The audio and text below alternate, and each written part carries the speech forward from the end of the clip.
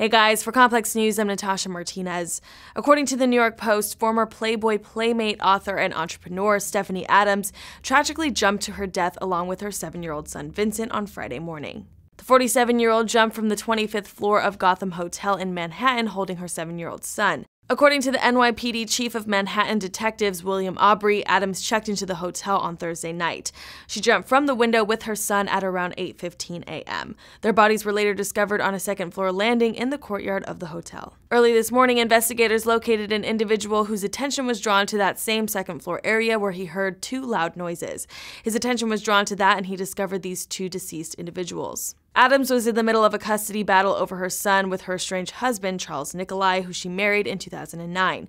Sources say their relationship was so bad that they would meet at the 1st Precinct in Tribeca to hand her son Vincent over for visits. Adams had reportedly spoke to a reporter on Thursday about the fact that her husband and his legal team were preventing her from taking her son to Spain for the summer after she asked the judge for permission. She told the New York Post, "All I want to do is take my son and get away from this nightmare for a few days, but they won't let me." In 2003, Adams became Playboy's first lesbian centerfold and would go on to write several self-help books, run an organic beauty company, and at one point manage the finances for Wall Street Chiropractic and Wellness, which her husband owned.